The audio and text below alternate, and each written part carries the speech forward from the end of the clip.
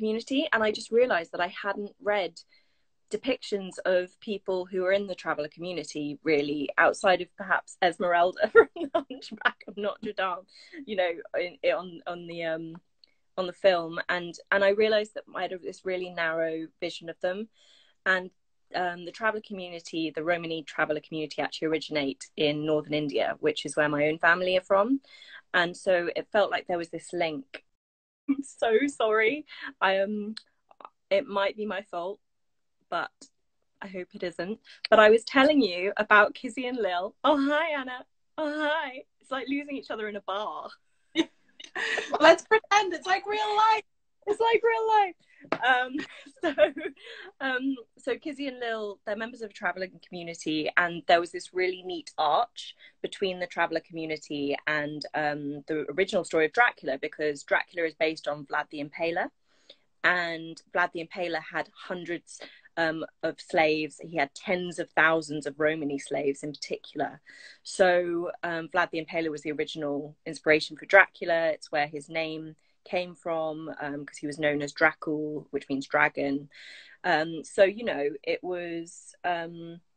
it just felt like this really natural, unforced way to ensure that I was creating a diverse story, a story where difference was a necessity rather than, you know, something that I was sort of making vague gestures at. It became an intrinsic part of the story. And so Kizzy and Lil are 17 when the story starts, and they get enslaved. They get captured from their traveller life and enslaved in a boyar, a lord's castle. And eventually one of them catches the eye of Dracul, and it sort of spirals out from there. I do want to I always feel apologetic about the fact it's not vampires as you might expect it. It's very much an origin story. It's very much more emphasis is put on these characters as people rather than them as sort of these fantastical. I was more interested in digging down into what made them human before they became inhumane. Mm-hmm.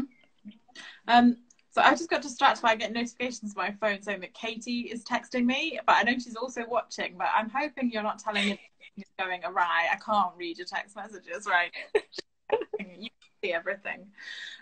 How easy was it to find out accurate-ish information about the traveller community at the time? Because it's medieval, right? So how, is there much about the traveller community from that time?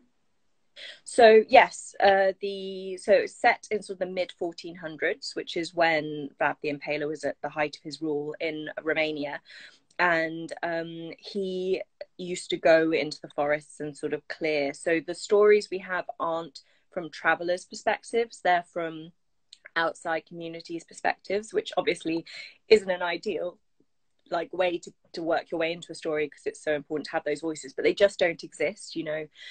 There wasn't a culture of writing things down. It was more an oral culture. So unfortunately what we have is a reflection of these people.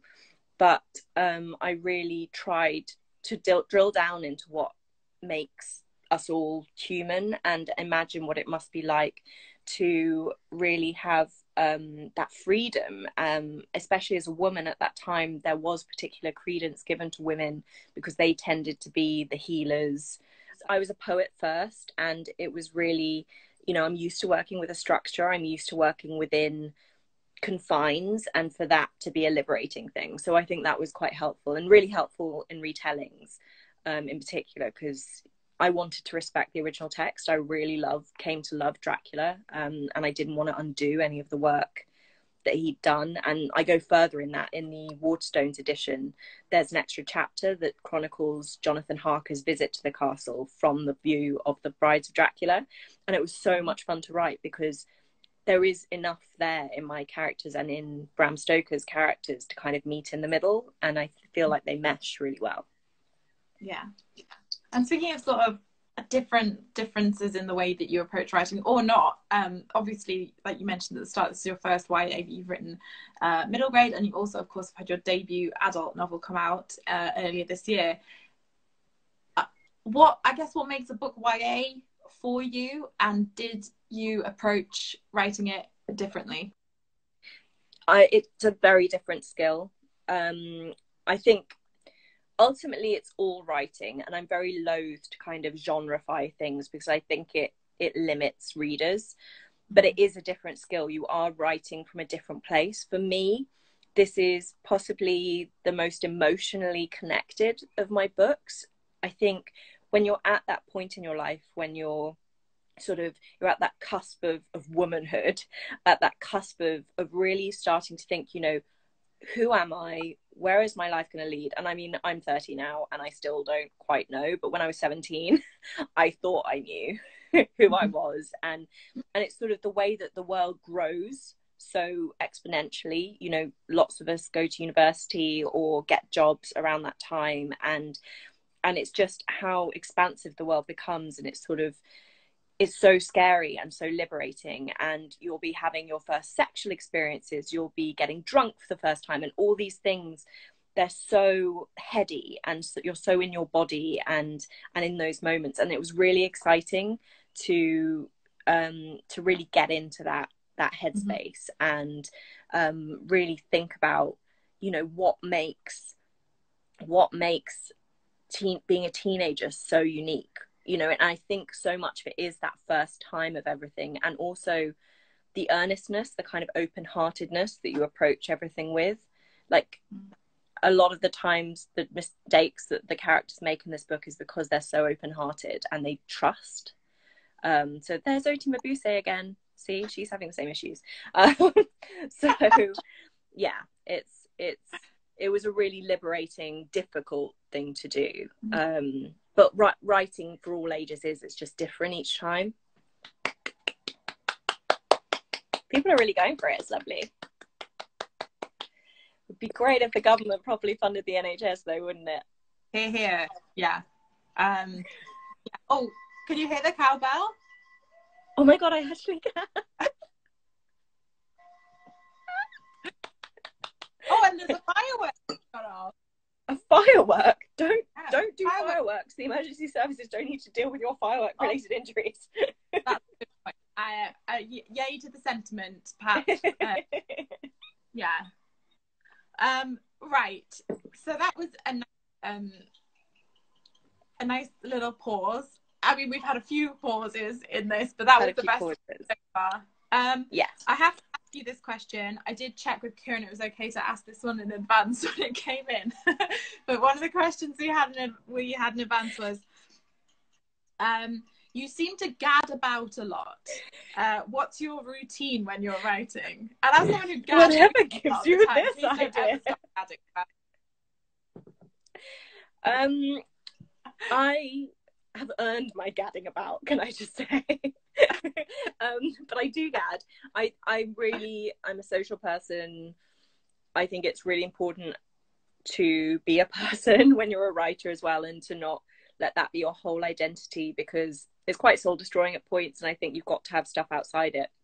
But my routine really varies depending on whether I'm in the grip of a novel or not. So I tend to have these fallow periods where I'm just sort of reading a lot, I'm thinking, having thoughts, I'm basically refilling the tank. And then when I'm on deadline, I really respond well to pressure. So I will, when I'm consumed by a project, I will just sit and work on it. So I'm editing at the moment, so I'm trying to be strict with myself. Obviously it's weird times, but if it was normal times, I would be working every day a set number of pages. I do a set number of words every day, and so I'm quite disciplined when I've got that deadline approaching. But I do really value those times when I'm just absorbing art and seeing my friends and gadding about. Those are really important things to me as a person as well as a writer. So I think maybe the time has come to admit defeat and get that biryani in the oven. Yeah. So, but Kiran has got all the questions you asked her in advance, although we've actually looking down, we have covered quite a lot of them already. Good. I will send Kiran the ones that were sent over on the Waterstones account. So Kiran, do look on Kiran's Instagram tomorrow Yeah, maybe I'll just spend the morning like going through anything we didn't cover. You can always just ask me over on Twitter or anything. I'm sorry that this has been plagued with difficulty. But so much for everyone who's watched, and thank you for people who've kept joining in, because we have somehow managed to maintain a fairly constant level of people watching. So thank you for bearing with Instagram and coming back in. Yeah, Deathless Girls paperback is out today. And congrats, Kiran. And thanks, my love, and congrats for your paperback too. Thank you. Stay safe, everyone, and look out for more chats on Waterstones Live, hopefully with less of us all being chucked out soon. Bye. Bye.